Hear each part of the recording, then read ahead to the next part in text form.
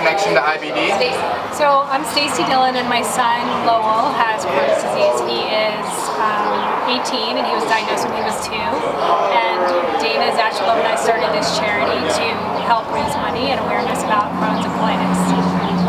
So let's move it in just a little because I think we might be getting on some traffic. Okay. And then what's RockTheNight like? RockTheNight, so we started RockTheNight because we wanted to have a different kind of fundraiser. We didn't want to have like a dinner or luncheon. We wanted to have like a more fun fundraiser, and so we started out having like smaller like events, like a wine and cheese and cocktail events, and then we were like, we have to go bigger. So I asked my brother-in-law Jacob, will you play a show for us and play music, and people will come, pay money, and we donate the money to research, and he said yes. And we haven't stopped. So this is our 7th year, and we're really excited.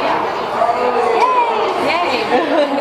And then I guess lastly, what are the goals of Connecting to Cure?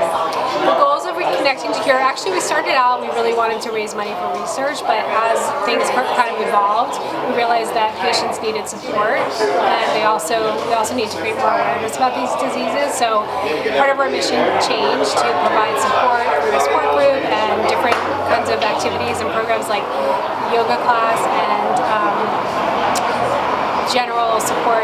You know, we talk to people one-on-one all the time through email or on the phone. But we still raise a lot of money for research. We also fund campers at the Painted Turtle Camp in LA to go to camp.